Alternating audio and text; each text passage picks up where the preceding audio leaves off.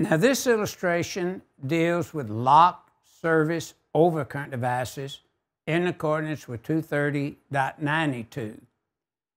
Now, do you remember in reviewing this chapter 6 that we showed a service disconnect, as you see in this figure, where we said that we could have the service protective overcurrent devices such as fuses or a breaker installed outside the building, and we could supply overcurrent devices inside the building of a lower rating than the rating of the fuses that were in the service equipment outside the building or circuit breaker.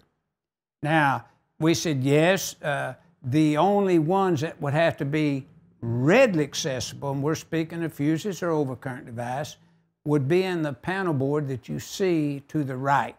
And of course, they definitely would have to comply with 230.92, 240.24a, and 404.8a.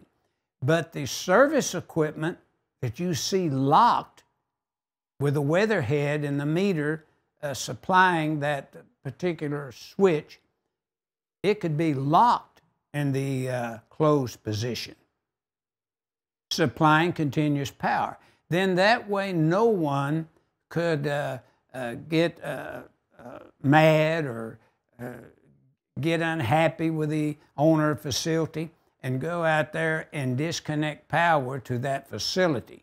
So what this 230.92 does, it works in conjunction with the rules of 240.24a that says those fuses do not have to be readily accessible in the service equipment that is locked, but they do have to be readily accessible to the user in the sub-panel that's located inside the facility.